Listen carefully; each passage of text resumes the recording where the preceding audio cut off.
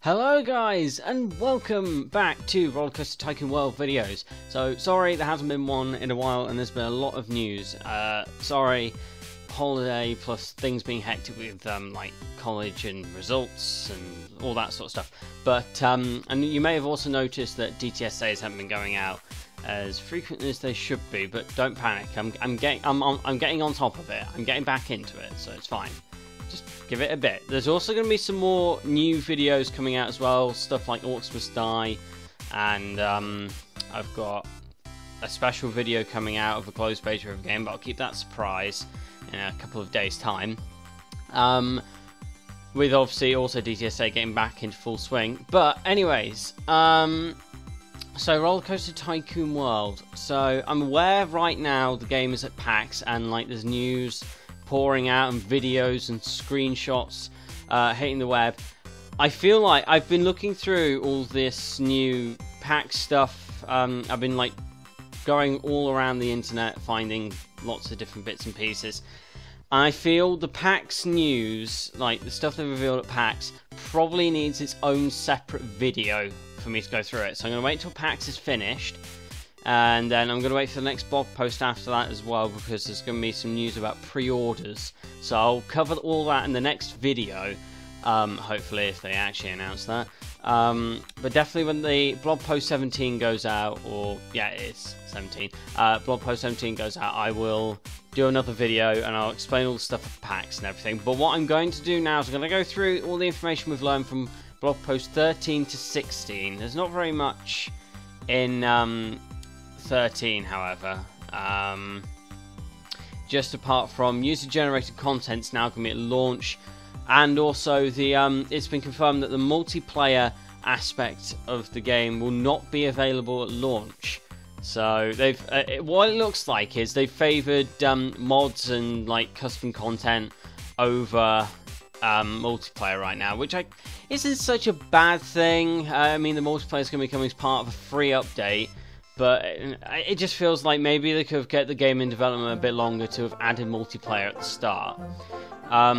They've also confirmed that for user-generated content, if any 3D model you have was created in a 3D program that works with Unity, then you'll be able to import it into the game. So anything that works with Unity 3D model-wise will be able to be imported into the game, which gives, I guess, creators a lot of scope and opportunity for creating like lots of cool custom content.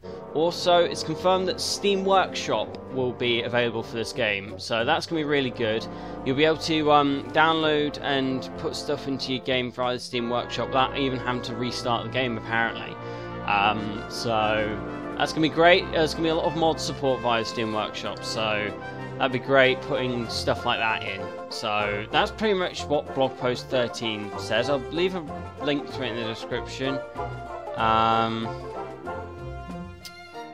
Yeah, apart from that, they just say what their plans are and telling us what they're going to be doing, like with the blog posts and everything, so that's a bit irrelevant. But the next blog post, 14, is basically basically they got one of the staff at Navisio, sorry if I said that wrong again, to go through the production process of the attractions in the game.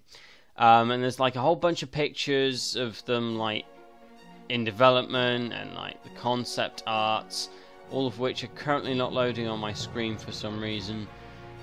But yeah, so basically they just explain, I'm not going to go through this, I think this is something that probably needs to be read more. So this isn't really news, but it's an interesting read if you're interested in how they go through making rides in the game. I'll leave a link to this as well. I'll put a couple of the pictures on screen, I'll probably have by now. But yeah, it's there if you want to see it.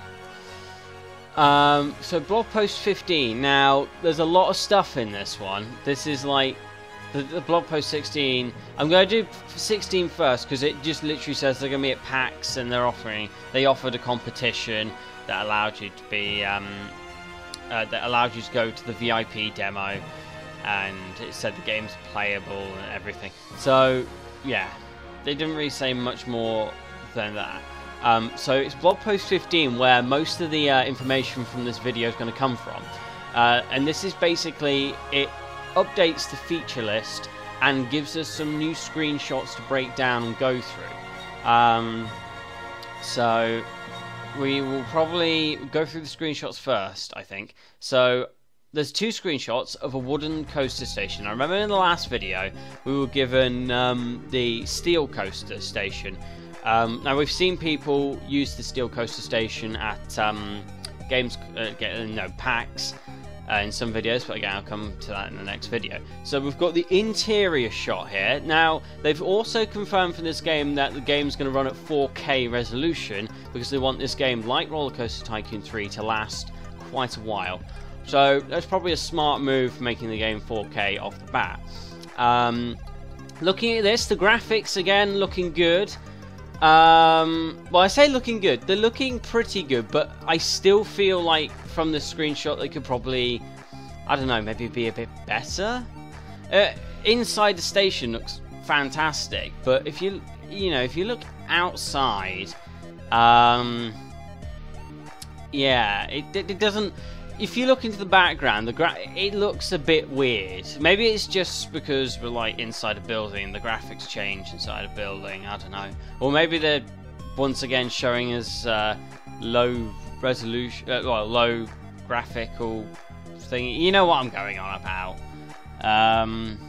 But the actual coast station itself looks nice. It's in that same style as the steel one, so you've got those entry style things there that allows them to get onto the ride quickly. Over there is the control booth, but interestingly there's no traffic light. Interesting. But if we look into the background here, there are still no banked curves. Now, if I had made a video on this before PAX, I would have ranted about there being no banked curves. I would have told everyone to have just not be interested in this game. However, at PAX we have seen people build coasters with bank curves, so it's just literally the devs can't use bank curves apparently. So don't panic, bank curves are in the game, but they're just not in any of the current screenshots, which is a bit weird. Loving the sun draft effect though, through the windows. Yeah, this is looking great. So we'll move on to the external shot, which, look, the graphics look completely different. Now this looks actually quite a bit better. Loving the textures. The textures are really good. We also get the coaster in this shot. Again though, exit wise, this doesn't make much sense. Where do they get off the ride?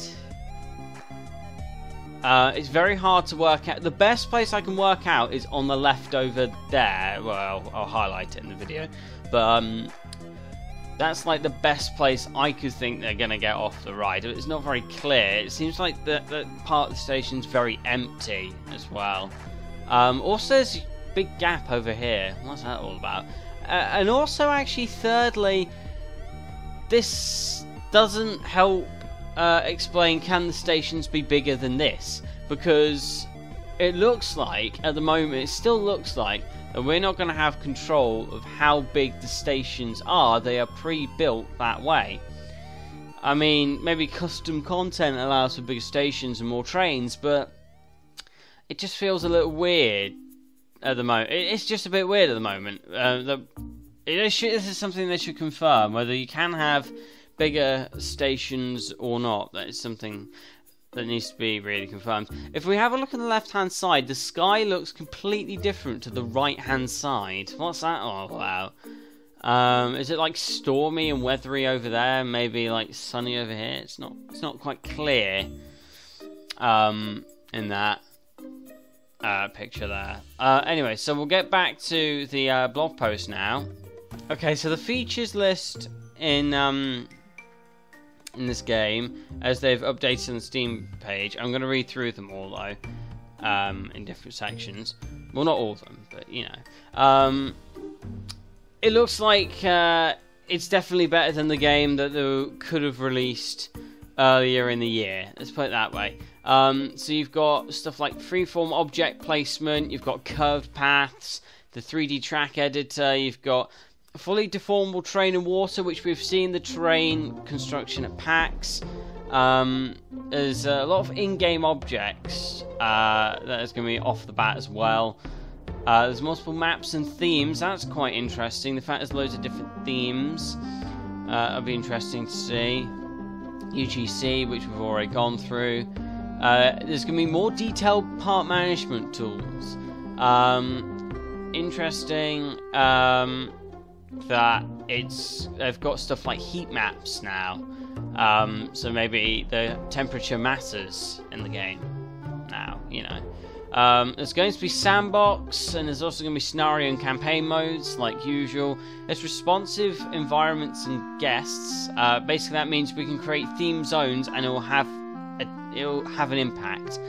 This is more explained at PAX, so I'm not going to go through this now. But in short, when you put themed objects down, certain guests like, say, adventure theme more than space, and will go, and thus your adventure ride will be of interest to that person. That's just summing it up, but it's more explained at PAX, so I'll come back to that in the next video. There's better physics, apparently. You can ride every coaster, but we knew that. Interesting, though, when it comes to services, obviously your janitorial, entertainment, and mechanical are there from last time. No security, interestingly, announced here, but interesting that medical is mentioned, so maybe medical things make a return. I mean, that's what everyone was crying out for in forums, that they wanted people to, you know, get sick or whatever, you know, and get injured maybe in the park. Social media, there's gonna be like, they're gonna be integrating social media into the game. They've also got like a whole bunch of new cameras. Are going to make it really easy to like make for best camera angles. It's also it works with the Steam Friends list, and we can see someone's latest coaster, or I mean, last head to the park. You can visit a friend's park off the bat. That's one of the only things you can do. Multiplayer, pretty much, like, well, not multiplayer, but like with another friend off the bat, you can visit their parks. As we've said, Steam Workshop support is there from the start. So that's pretty much everything that these blog posts say right now. As I say, I'm going to do a PAX video probably next week once PAX is finished, and we'll allow a chance for the blog post to come out. So yeah, that's pretty much all the news so far. We're getting closer to launch. Now, I have said the launch-ish is going to be Q4 2015, so expect probably a Christmas launch, maybe November, around that sort of time. Now, because they've said pre-order information at PAX, that does imply there is going to be some pre-order bonuses and pre-order stuff coming our way, so we'll have to keep an eye out for that as well. But yeah, that's everything so far, so thanks for watching, guys. Watch the video next week for more information on this game. I'll leave obviously all the links I've mentioned in the description below. And yeah, so I'll see you guys in that video. Goodbye.